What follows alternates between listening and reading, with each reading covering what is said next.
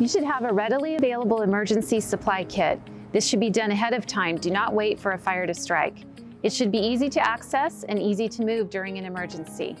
When making an emergency supply kit, consider that you may be away from your home for an extended period of time. You should have at least a 3-day supply of non-perishable food and at least 3 gallons of water per person.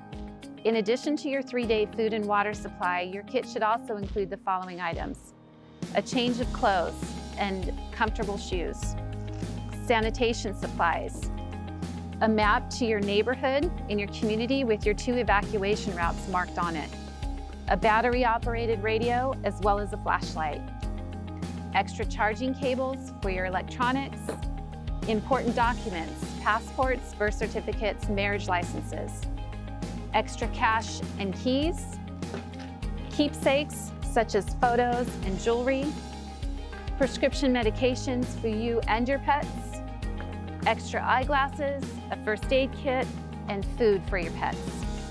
Visit ReadySanDiego.org and your local fire department for more information.